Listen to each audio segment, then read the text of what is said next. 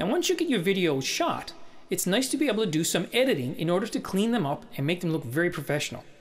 I recommend you use either iMovie if you're using a Mac or Windows Movie Maker if you're using a Windows-based computer.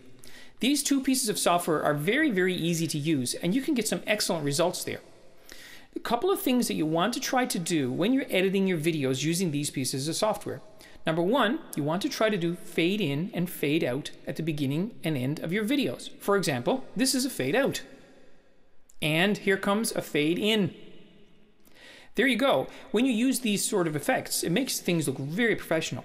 Try to stay away from glitzy effects like flips and flops and stars and all kinds of funny things.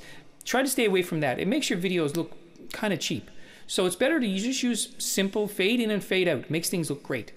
Also, you also want to use some text titling on your videos as well. For example, you want to try to add titles from time to time. If you want to put your name, the date, maybe some important information, you can put it in your video quite easily with either iMovie or Windows Movie Maker. So get used to those pieces of software. They're very easy to use and you'll be really pleased with the results.